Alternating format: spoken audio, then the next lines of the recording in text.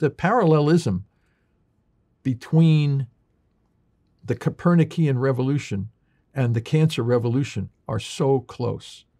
So for 1,800 years, astronomers thought the Earth was the center of the solar system. And the problem was trying to predict movement of the planets. The stars were thought to be in a second sphere.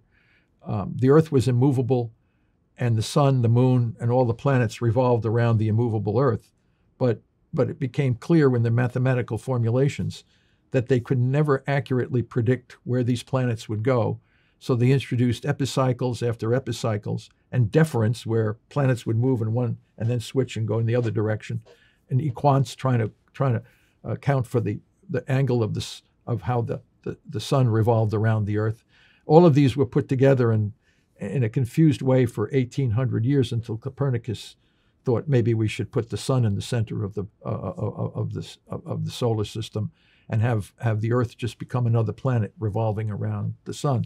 It made all the mathematics, everything made complete sense, and predictability became clear with Kepler and Galileo with the telescope, all pushing the same new evidence, which led to an explosion in scientific revolution. It's called the Copernican revolution. So all other aspects of science started to expand tremendously after that. And once we realized that cancer is really a mitochondrial metabolic disease, there'll be an explosion in how to manage cancer effectively using non-toxic therapies, and there'll be an explosion in how to manage all these different chronic diseases, because they all have a kind of a linkage to mitochondrial metabolism.